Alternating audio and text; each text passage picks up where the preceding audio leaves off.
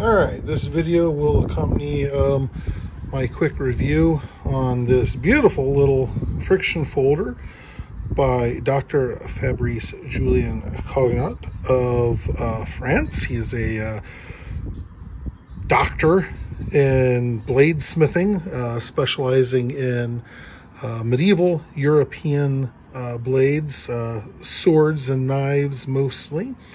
And he does absolutely beautiful work. And one of the things I love best about his work is just how much it captures the essence and the feel of the medieval blade. So with that in mind, let's take a look at this little knife. This is not a large knife. You know, when it is closed, it is about 6.5 inches long from tail to beak tip of the little raven here, which is honestly is very attractive. The handle is one single piece of wood. It's oak that has been carved and filed and, you know, rasped by hand into the shape that it is in. And it you can feel it. You can tell by feeling it, by holding it, by looking at it, that it is, you know, all hand carved and not you know, sanded or ground on a machine or cut out on a machine or, you know, anything like that.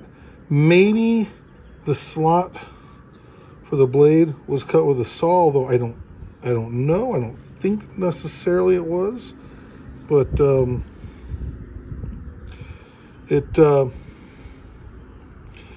it's got a beautiful, organic, handcrafted feel to it, okay? And it's got the nice little raven beak here. The blade, I don't know what steel it's made out of, but I tested it and it comes out to about 57 to 58 Rockwell. So it's about a 3.25 inch blade in length and about 3/4 of an inch wide. So it's a real nice little, just a little everyday carry type of utility knife. Looks like it's got like a bit of an auto Hammond there. I don't think he clayed that. That doesn't look like it was a Hammond that was done with clay. He might have done an edge quench, you know, where he put this much under the quench. I don't really know, but it's a gorgeous little look. I like that. I like that swoop that goes through there, right? And you know, ooh, I'm knocking my camera around. But the bird head and stuff, you know, it's all forged scale black. He's got little chisel marks to simulate the, you know, to bring out the idea of the feathers and the separate the beak. And I mean, it's really a beautiful little work of art. Now, is it like the best, you know, knife ever? You know, probably not, because it's not highly specialized for any one thing. It's just a general use, everyday, you know, carry it in your pocket type of knife. It's not a fighting knife. It's not a specialty knife. It's that knife that you carry in your pocket and you're happy to have on you, and it is a pleasure to use, and, you know, just use it for all those little knife uses. Now, when it's open, the head of the raven looks like it's nestled up against the wings, like the birds do when they sleep or something, which I don't know, I think is kind of neat. And it's pretty comfortable. It's not a real big handle, so you can grip it like this. And yes, you can feel the raven's head, but it's not uncomfortable. You know, I could put it like this and, you know, peel or pare. I could hold it like this and slice and have lots of control. I could hold it down here if I wanted to get a, you know, a good whack at something. And as long as you're holding it, that knife is held in place by your hand, you know, because you're holding onto this part, right? The action is pretty smooth. It's not super tight, but it's also not loose, right? It's not going to just fall open, right? Let's see, I think I said the handle is just a piece of oak that's been carved and shaped by hand. and then treated with some oils and blackened with a torch. And I mean, there's some inconsistencies here, you know, like see if you look in the cut for the blade, it's a little wobbly in there, right around here. But the important part, the fit is really, really good. And what's more important to me is this knife has a very, very handcrafted, organic, medieval feel to it. You know, I could see a you know, an ancient Norseman or you know, some pagan Germanic person or something carrying, because these, you know, friction folding knives like this have been around since at least the Roman Empire. And, you know, there's different styles and different you know, designs that were in fashion, you know, depending on where you were and when you were. And as far as I know, there is no known example of a historic knife like this. But all the same, there were ravens and magpies and crows. Well, maybe not crows, but there's ravens and other corvids are all over the place. You know, especially in Europe, they were very popular. And, you know, I mean, the Norse mythology, you had Hugin and Munin, which were Odin's ravens. So certainly people that were followers of Odin or the, you know, Nordic faiths could possibly have had a knife like this, you know. I mean, it's not beyond their technology. It's not beyond their interest. It's certainly one of those very possible things. And being handcrafted and handmade and very organic, it has the look and the feel that I think that you would be likely to find in a knife carried by a medieval or migration period, or, you know, maybe even an ancient era person.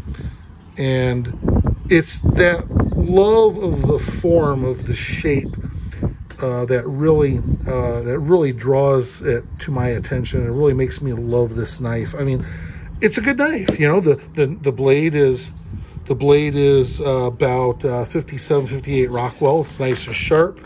You know, I mean, everyone's seen, you know, the paper cutting test, and I got some wind here, so it's hard, but yeah, wind's blowing this paper around, but there you go. You know, the wind wasn't helping, but I mean, I know a sharp knife when I feel one, you know, all right? Knife is plenty sharp, all right? It's real attractive. It just feels good. I'm a little worried about the durability of the wooden handle, maybe for everyday carry. Maybe it'll get battered and worn. But, you know, that's what happens to knives. They get worn, you know. So I'm going to take care of it, and hopefully it won't wear out, you know, too fast. But I also love how the clip of the point here is very close to the same angle as the tail here. That's just it's just one of those little details that just is super satisfying to me, you know. Dr. Fab, that's why I like to call him Dr. Fab, Fabrice Cognot. It's C-O-G-N-O-T, I think. I'm very sorry I'm misspelling your name. I will link to him in all this. Go check his stuff out. He makes great swords. He makes knives. He makes all sorts of beautiful stuff, mostly with medieval flair to it, a medieval feel to it. And his pieces, his work is really almost unrivaled in the department of capturing that really nice medieval feel, and yet still being a performance piece, a piece of really good performing, properly made blade. You know, it moves right, it feels right. You know, I haven't held any of his swords, but I can tell by the specs on them that they're in the right ballpark. You know, they're not like, you know, the bad clunkers or anything that you see. You You know, it's obvious. I mean, they may not be, you know, like super fast, super crazy high performance, or they might be. I couldn't tell you, but they're definitely in the good place. Yeah, I'm stumbling over my words, but they're definitely in a good place. And for me, the reason this knife's going to be the knife in my pocket is not only because I'm very flattered in how I got it, but because I love this shape. It's a friggin' raven. Look at that.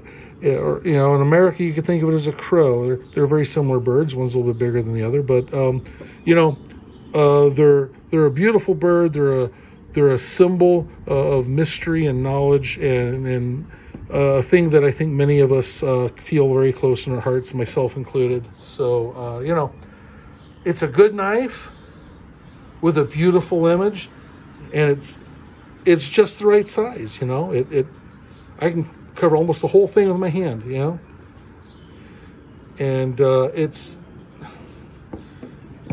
I've been looking at these for a long time, honestly. I've you know, he's made these for a couple of years at least. I don't really know exactly how long, but every time he's posted them up, I looked at them and going, oh, I really like those.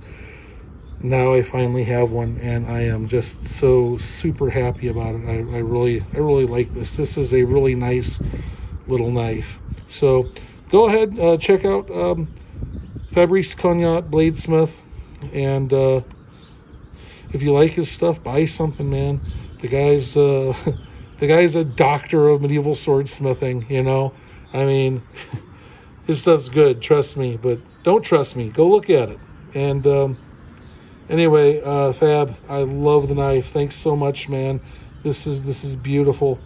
And here we go. I don't know what to say. It's just a really nice little knife. You know, the action is good and clean. It feels good. It's sharp. It's got good geometry. You know, so there it is. I love this knife.